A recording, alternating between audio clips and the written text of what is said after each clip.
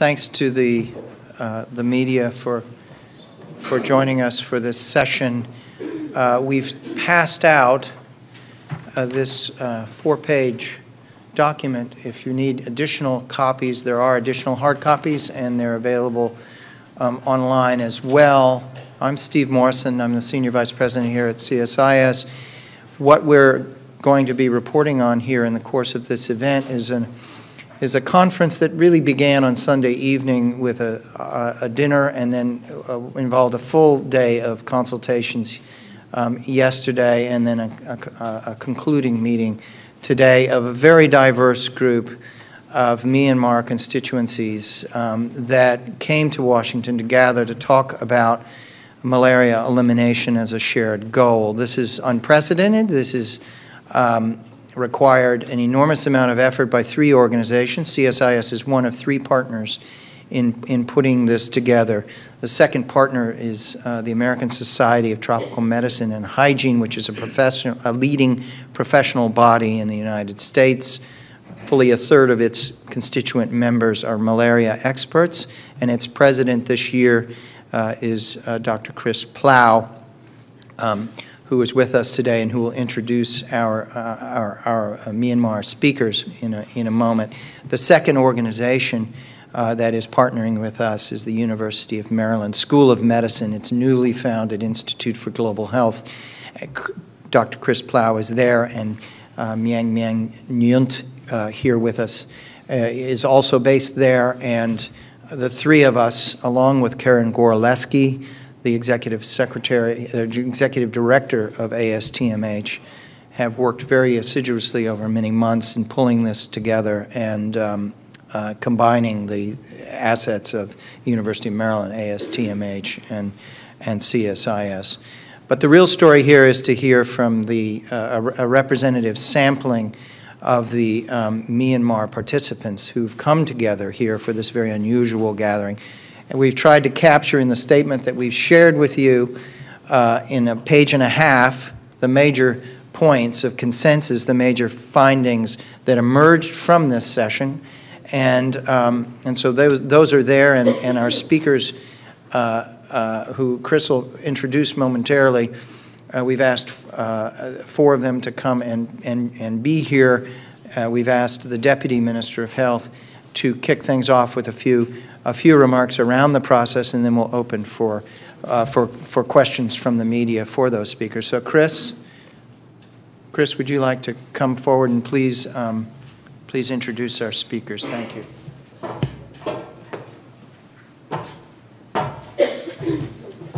Good morning.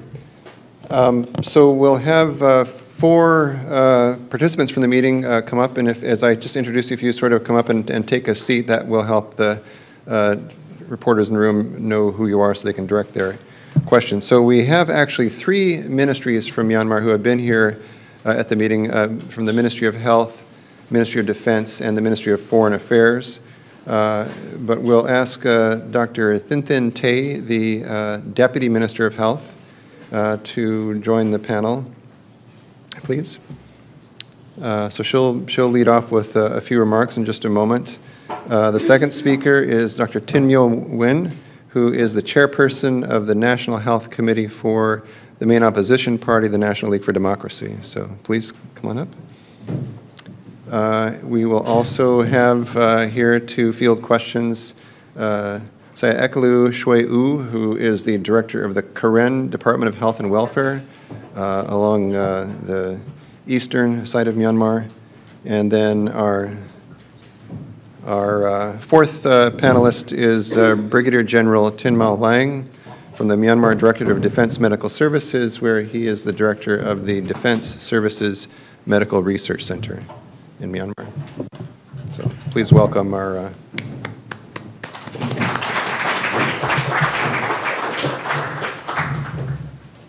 Dr. Thin Tay, if you would please lead off when you're ready.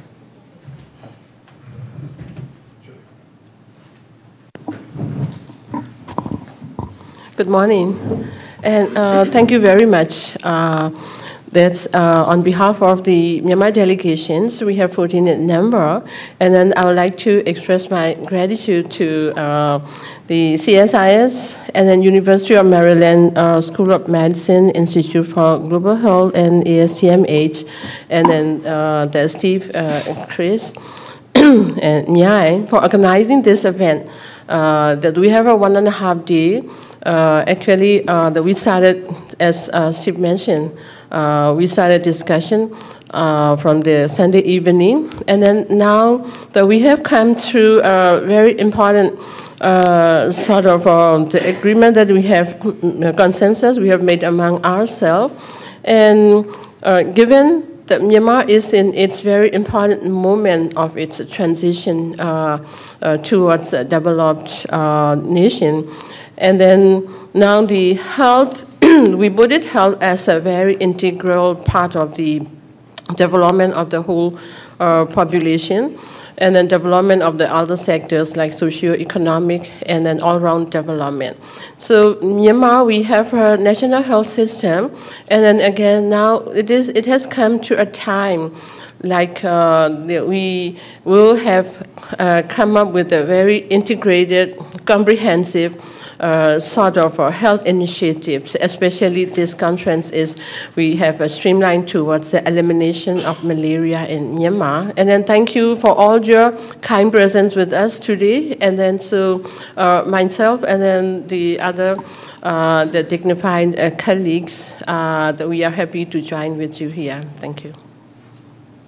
So I think we can simply open up for questions from the room.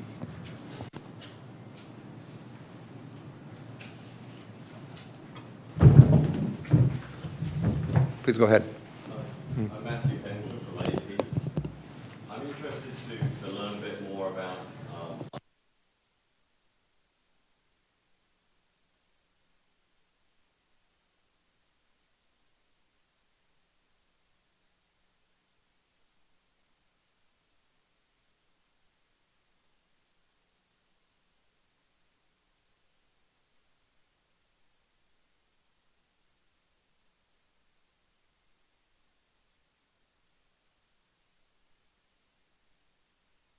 Yeah, okay, thank you very much. As you have pointed out that very important issue, and that is the sole reason why we all are here, and how to combat the malaria and then leading towards elimination.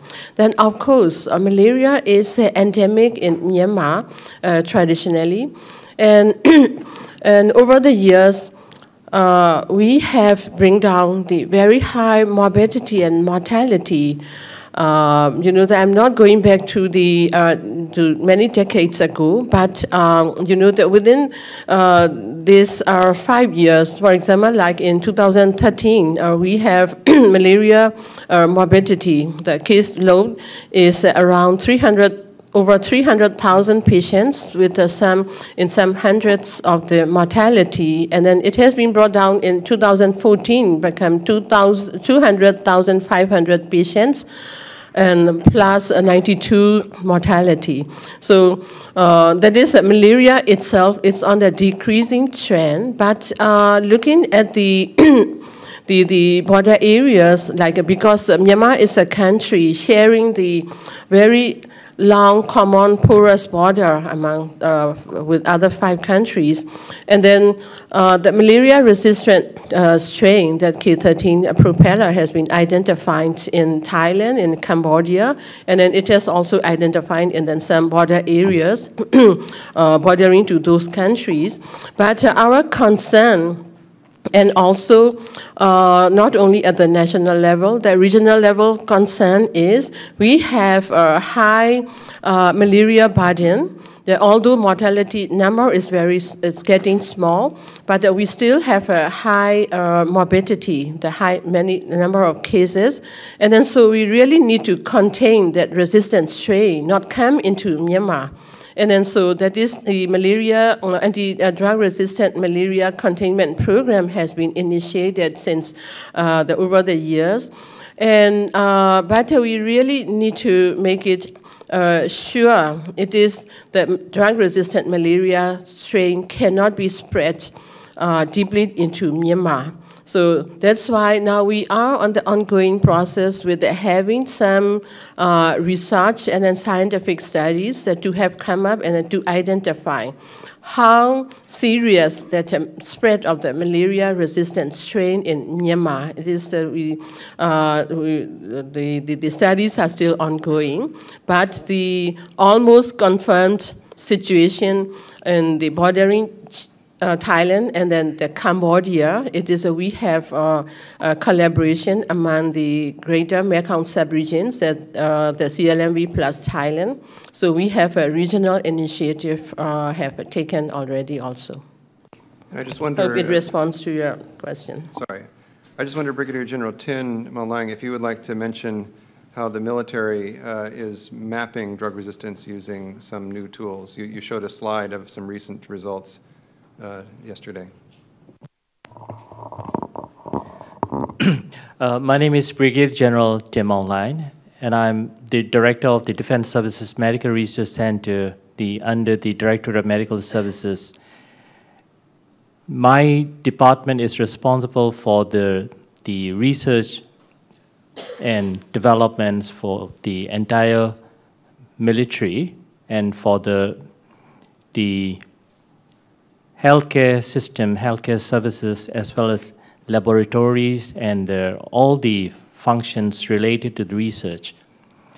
Since the malaria problem is very closely connected to the soldiers' nature, and we give priority to the malaria control and prevention.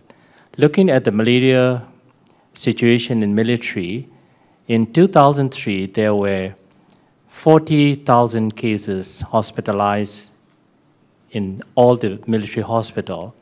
In the same year, we adopted the ACT, which is the Ministry of Health guidelines. And since 2006, we have a very low number of mortality. And in 2014, there were only 3,000 malaria cases. In 2003, there were 270 malaria deaths. And in 2014, there were only 4 deaths. Apparently, malaria is no longer a problem in the military situation. But we found out that since 2006, 2007, there was a decreasing effectiveness of artemisinin derivatives.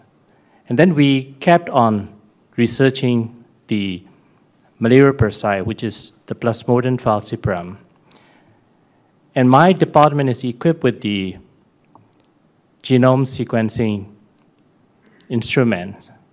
And this year, using this machine, we could identify the chromosome 13 propeller mutation. The same thing happened to be found in Cambodia, which is the area from northeast, west, northwest. But we still need to confirm because, despite the appearance of the mutated Plasmodium falciparum, we don't have any problem with the therapeutic regimens and the mortality and morbidity. The meaning that we all need to go on to find out that which caused the resistance and what would be the best way to contain the spread of the artemisinin-resistant gene. Thank you. And I think Ekelu Shoyu would maybe say a few words about what the KDHW is doing on artemisinin resistance in eastern Myanmar. My name is Ekelu Shoyu. I am the director of the Kayin Department of Health and Welfare from Burma. We live in the Kayin state, especially along the Thai-Burma border, and according to the political and conflict, a lot of people become the internally displaced people. And as the internally displaced people, they are poor, they are at the mountain area and the jungle, so they face with a lot of the malaria problem. When we look the biggest the problems, the health status of the IDP, internally displaced people, we see that the communicable disease is the biggest problem for us. In that communicable disease, malaria is the biggest one. As I said, because of the political and conflict, the government health services cannot become like hard to reach area to our area. So that as we live in the internally displaced people area, we have to find a way to solve the malaria problem as the biggest one. If we look to the malaria, we see that the incidence, the prevalence of the malaria rate is the average 11%. We found that since 2003. So from that, we start to provide malaria control program from 2013. And we start with only 1,500 people.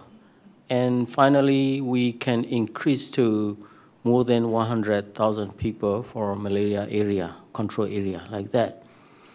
And now in this 2014, we start to study a pilot research of the malaria elimination. That is since 2013-14, like that. So now we are as the ongoing malaria study elimination pilot area in our current state, especially along the border. Yeah. I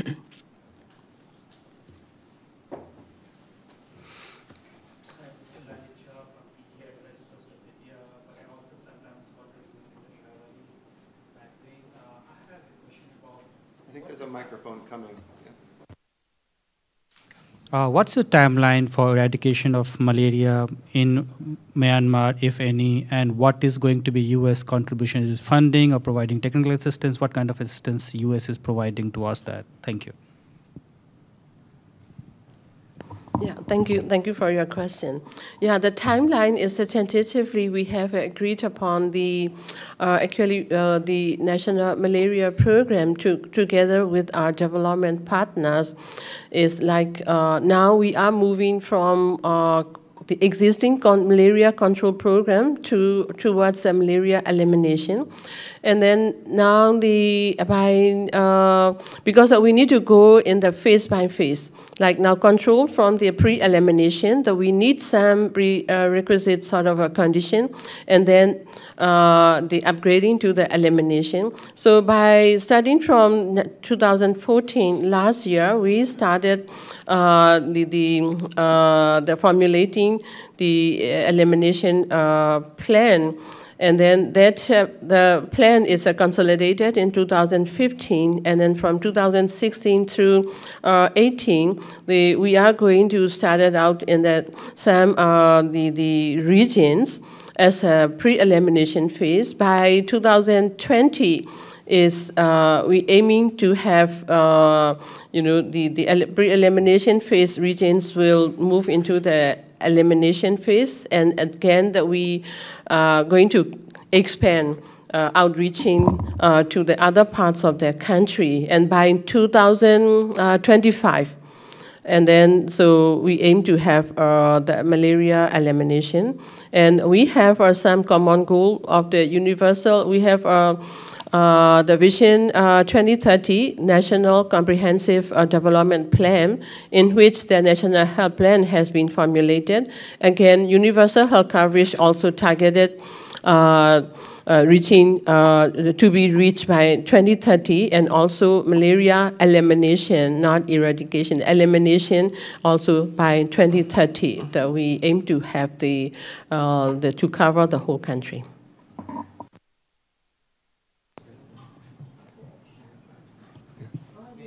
I think the funding. Oh, okay. The funding is it is a kind of a combination. Yeah, a combination. For example, we have 3 MDG, the 7 EU countries and USAID, and the US contribution, it's also the part of the huge funding, and the President Malaria Initiative, and also we have some funding. I can provide you some exact numbers later. Yeah, and some other fundings, Bill and Melinda Gates also.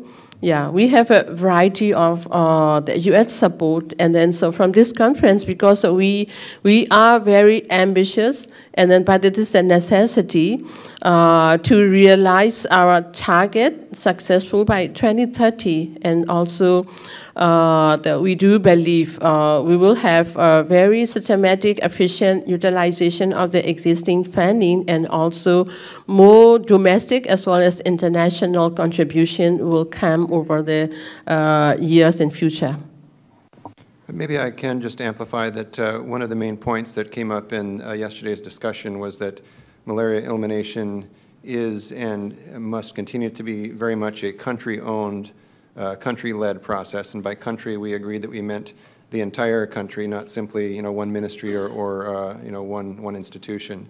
And so the role of the U.S. is very much in supplementing the financial support from the government through PMI, through Global Fund, as well as helping with technical support and training, some of which has been done in this country, but the vast majority in Myanmar.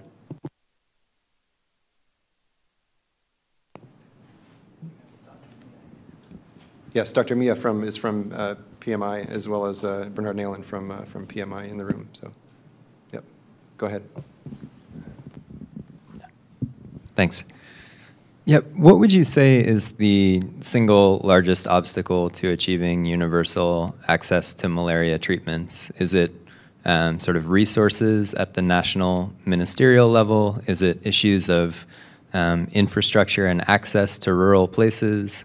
Or is it concerns about conflict in some places that makes it difficult to reach vulnerable populations? If you had to name one thing, what is the largest challenge in terms of distributing malaria treatments to everyone who needs them?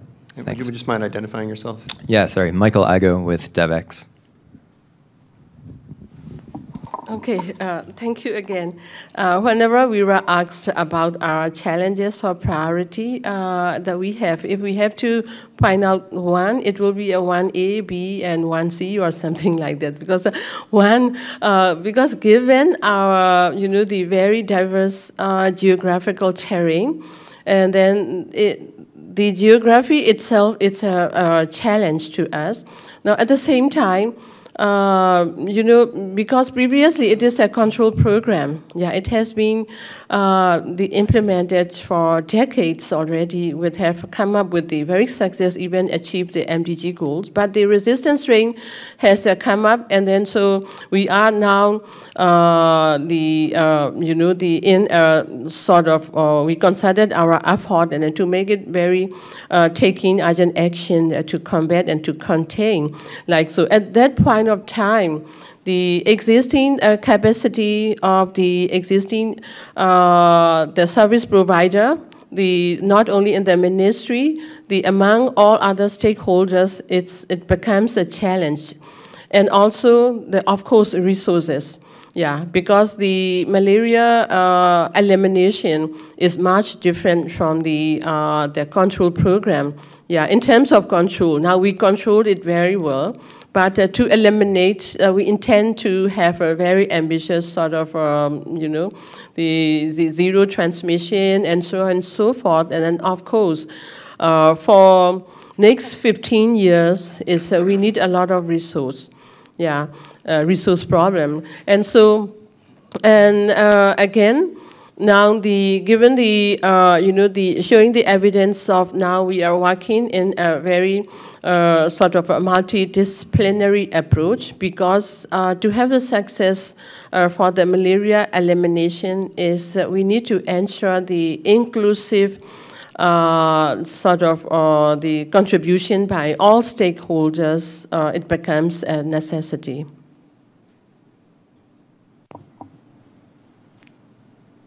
Yes. Can I ask, Matthew Pennington from AP, can I ask how big an obstacle is ongoing conflict in the border regions to combating malaria? I mean, are you able to provide malaria medications where there's still fighting going on?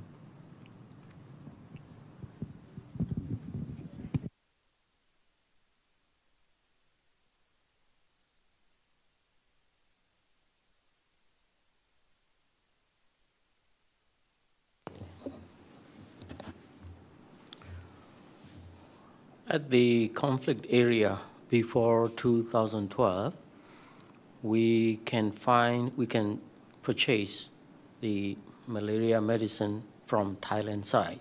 That is especially for our area, local area. We call that Kayin state, especially along Thai-Burma border. But after 2012, we get communication with the Ministry of Health and some of our stakeholders, our partners. We start to receive malaria medicine from the Ministry of Health supported. So our challenge for the malaria medicine is just for the transportation. Because of mountainy and the forest, we carry the medicine in the backpack with people. We cannot transport with car and other. Only people carry with the backpack. So the medicine come from the city to the border and go to the village like that. Yeah, I might just add that one of the other partners in the room yesterday who's not here this morning is from the Chinese Centers for Disease Control and Prevention, the China CDC. And that's another example of what we were doing yesterday in this meeting of agreeing to work together for the common effort of eliminating malaria. China CDC works both with the Myanmar Ministry of Health, but also with some of the independence organizations in some of the conflict and post-conflict areas. So that's that kind of deciding that we're going to work together whatever else is happening in terms of conflict and politics that we're trying to accomplish here.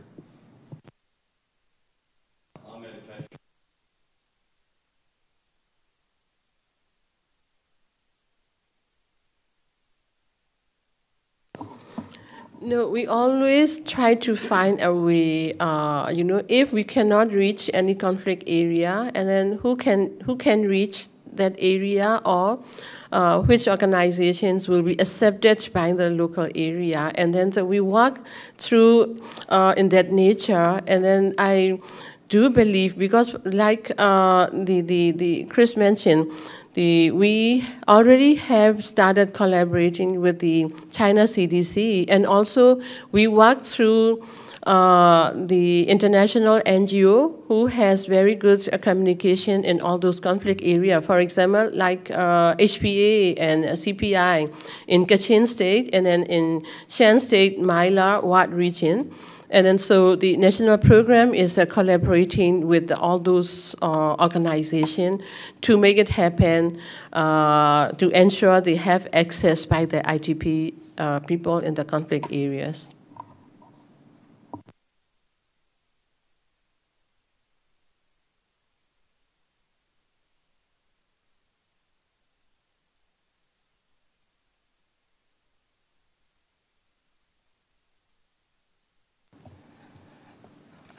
In fact, professionally I'm a surgeon, but I have to lead the National Health Committee of the main opposition party, NLD, who is going to contest in the coming election on 8th November.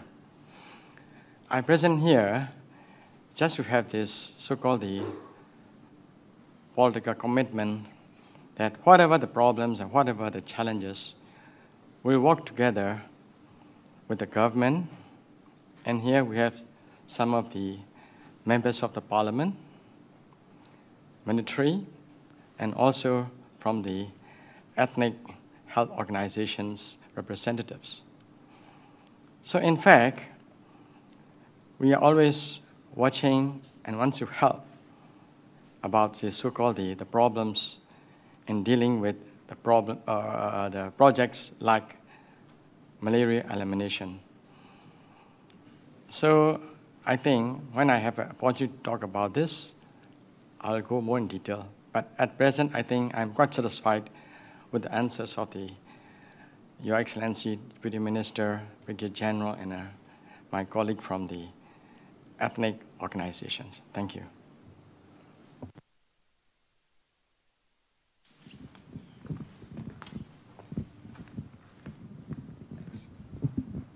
Thank you, Michael Ago again. Can you talk about civil society? Are civil society organizations playing a role in sort of bridging these divides between, different constituencies and different parties? Is there enough civil society capacity in the country to play a significant role in this malaria issue? Thanks. Who would like to take that? Go ahead. Yeah, of course. As I earlier mentioned in my statement, like the all-inclusiveness, it's a government policy, and also it is a necessity to make things happen and successful. And the same thing in the malaria elimination, and also for the other health initiatives and an outcome. And then we just finished our Myanmar Health Forum last week. We have very good, the theme of the forum is the investing in health, and then, through focusing on the people-centered development. And then the whole forum is, before the forum, that we have 300 people from the various CSOs have a 3 days workshop, and then they have come up with some voices. And then although we have some of the CSOs concerned in the various health initiative, we always trying to extend and expand their inclusiveness. Yeah, not only CSO, and then all the faith-based organizations, CBO, UN, INGOs, local NGOs, and then even the community people should be part of our health initiative, especially for the malaria elimination. It is really important because we need to meet, although we can ensure for the availability of the services, but the acceptability and the readiness for the health-seeking behavior of the community is also very important, that we need to meet in the middle, between the two ends. So this we always try to include everyone in the country and they have a role to play. Would anyone like to add to that?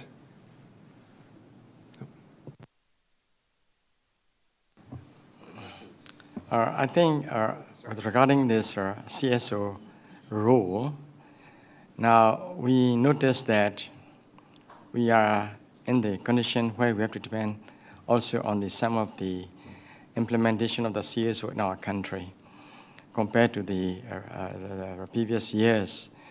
So we really appreciate about the CSO, especially working in some conflict areas, like as you mentioned, Rakhine State and Kayin states. So sometimes as an opposition party, if we want to work in these conflict areas, we have to start talking with the authorities and also with the CSOs who are working there. And it is very helpful, especially for the opposition party. Thank you.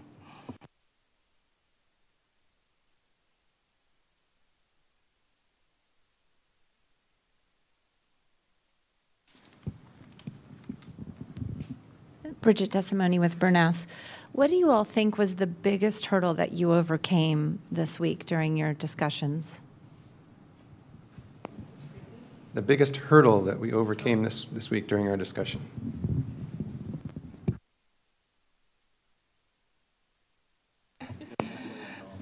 I think there are two parts. One is the technical, and another is the policy and the principle.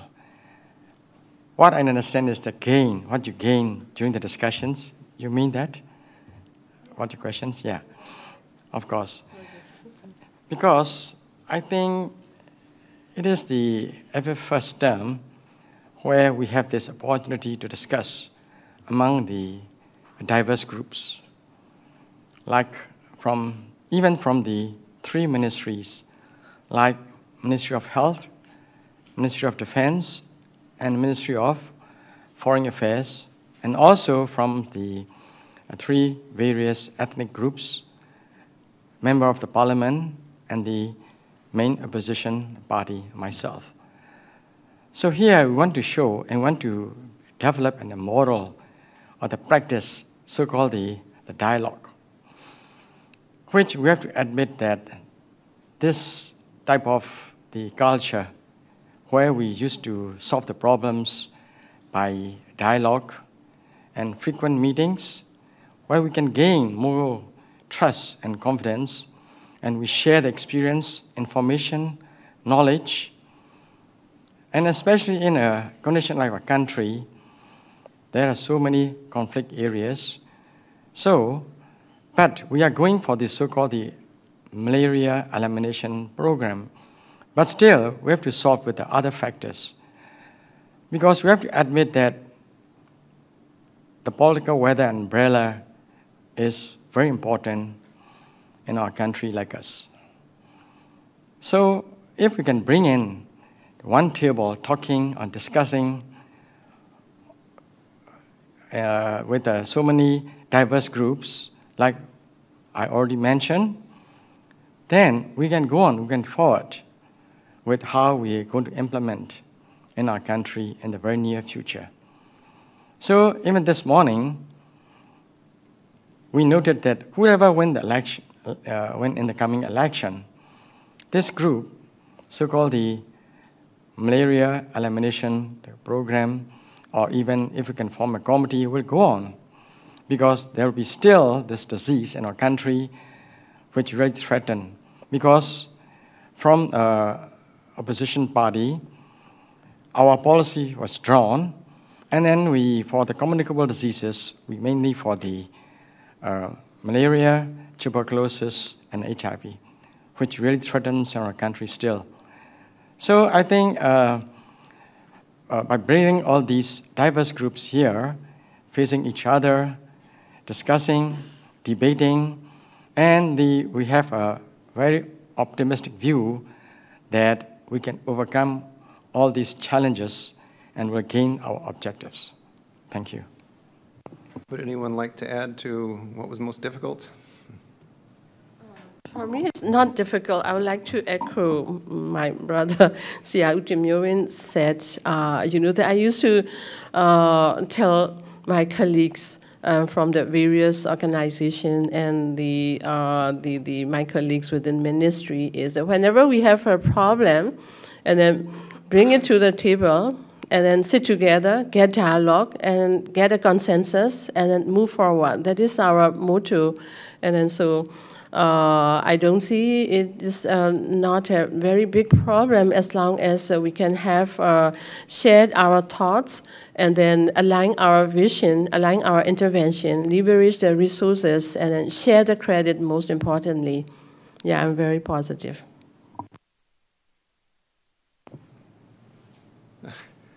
David. David Cohn from the University of Maryland School of Medicine.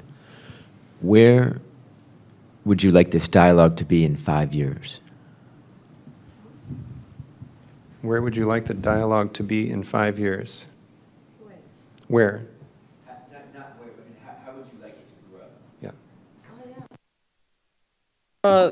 In a few minutes ago, yeah, we have that discussion, and then starting from the early morning this morning, and then so what will be the next step after the conference? That is most important and a practical point. And then so we have come up with the draft idea, but it is a usual practice, is to form a steering committee as soon as we go back home. And then under which the real practical group is a working group, and then even a working group will cover all the sort of various representatives from the various constituency. And then we even thinking and discussing about having an extended working group.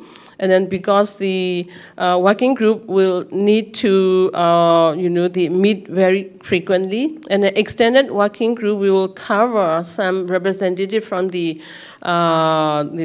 organizations from neighboring countries even. So that is a very first step, and I think it is very practical point that we can make it happen very soon.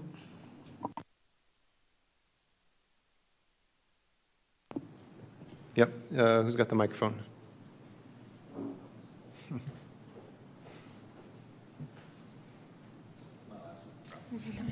All right, thanks. Is there any group that was not part of this conversation that will need to be sort of part of this effort or part of future conversations if these malaria elimination goals are going to be achieved?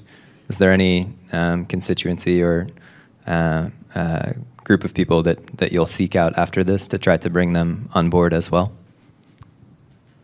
Of course, because it is since the conference is taken place in U.S., this is a very small representation for the whole country. And of course, even this morning, that we try to include in the statement that you have in your hand is we come up with the broad participation. We wanted to see it as a broader participation. Yeah, and then the whole idea is based upon the all-inclusiveness. I might just add that the World Health Organization wasn't physically here, but sent a communication, and we're very much involved with the planning. Likewise, the Global Fund was unable to attend at the very last minute, but we're very much involved on the partners side.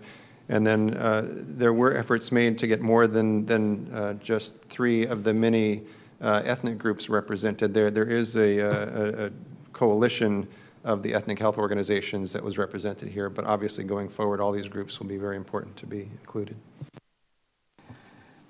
We discussed this issue this morning, and then we have our 3 colleagues from ethnic health organizations, but still we need to invite more. In fact, practically speaking, we have more than 100 different ethnic groups, but still some of the major groups, and 3 are here, sitting, discussing. So we need to have this more participate to invite the more of the ethnic major groups, because so-called the title of so-called the malaria elimination, we have to work in these areas. But at the same time, we have to go parallel with the somewhat like a ceasefire political dialogue, which really push forward for our country. So we strongly believe that if we can start this type of the model, all-inclusive and inviting all the stakeholders of a country, and then we strongly believe that we can go forward. At the same time, we also need some of the international organizations, I mean the expert opinion, laboratory service, the technologies, and then even including the funding is also important. So, but anyhow, we are quite optimistic about this meeting. And then I think the next time, I hope the meeting will be probably in our country where we can provide more participants, more organizations. And since this is the stage of the so-called the reform, where the election is drawing near, I think all the stakeholders, the government, the parliament, the military, the ethnics, political parties, CSO, will agree about this elimination of malaria program. Thank you. And I would just add that we, as we mentioned, we've had 3 ministries here, health, defense, and foreign affairs. And part of the discussion was how important it is to going forward include ministries of finance, ministry of planning, other very key ministries in having a national malaria plan. So I think we'll take 1 or 2 more questions. If there are still any more questions, then we better let people catch their flights home. Any additional questions? Okay, Steve.